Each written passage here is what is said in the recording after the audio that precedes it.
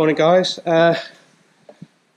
big storm last night, still raining now. Just went down to the fence pond to feed the geese. Only saw 3 instead of 4. The other one I can see half of it, it's half inside another bloody great big python. So I'm just going to go and get my python tickling stick and we'll see what we can do, but the goose is obviously dead. So right, where's my stick? Right, so I got my tickling stick. Oh dear me. The joys of keeping poultry, eh? Never mind. The thing is, we've got one goose. She's a little bit under the weather, and the last few days she's picked up a little bit. You would have thought if it was going to get one of them, it would get that one, but no. It doesn't look quite as big as the 3-metre one, but then again, it hasn't got the goose all the way inside it, so it's got to be quite a big animal to or reptile to take a goose down. Bloody hell, lightning strikes twice, eh? Let's see what we can do. It looks like it's pad kapow goose for me today. Unfortunately, Toon doesn't eat goose. We really keep geese as security for the fish pond, but Toon and I came and had a look yesterday when we came to, no, day before yesterday, came and have a check on this poorly goose. And I did spot a big branch that had snapped off quite high up in a tree, so I think that was it. Right then, I'm going to stick this on my head and get in there. It's still raining. Right.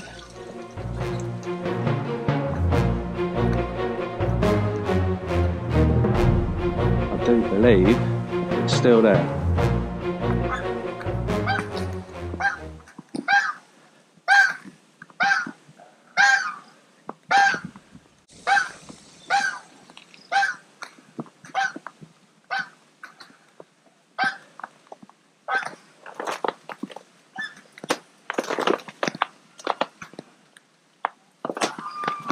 There she is.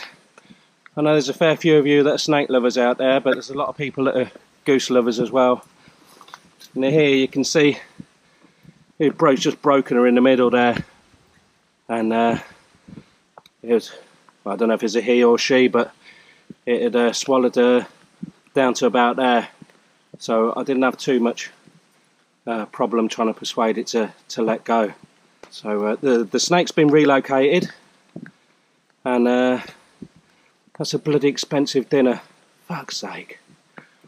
But anyway, part of farm life, and it's one less bloody predator around here that can take on a kid goat, I suppose, or even an adolescent goat. These are bloody huge predators. Right, I'm getting bitten to death by mozzies, so I'm going to get her back to the house. We just got back to the house. Toon's just going to get the charcoal on the go, and she's going to clean up the goose. We just had a quick look at it, so I'll show you in a minute, but she's pretty bust up. And yeah, luckily it was only swallowed down to her, sort of like her shoulders. So not a nice morning really. We were happy when we first woke up and it was still raining. The lake's basically just about full. Went to feed the geese, like I said, and yeah, I wasn't expecting that after us getting one that was just touching over 3 meters before. This bad boy or bad girl was just shy of 2.5 meters, but it was definitely easy going to swallow her, no problem.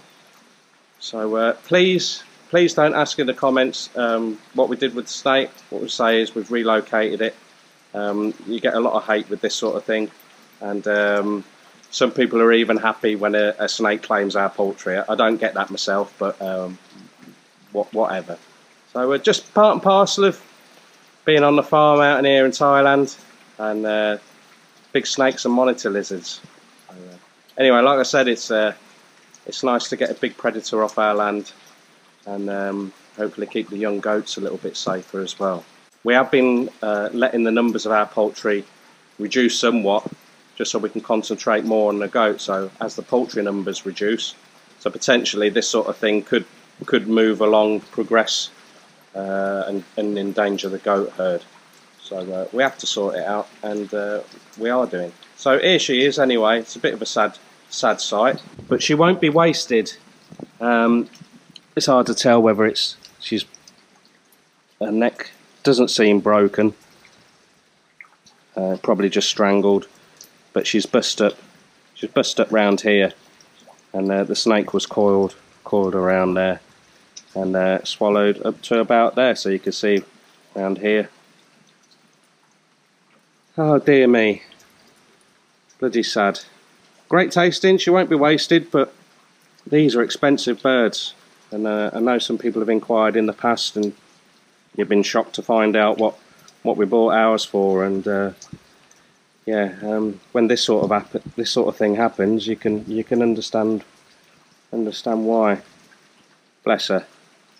Anyway, I know some of you guys that follow our channel, the majority of you aren't abusive, and you're sad to see anything untoward happen to snakes. But as I said, there's probably just as many, I don't know, probably maybe even more people that like poultry, and certainly geese. They're lovely birds to keep around, full of character and lovely temperament.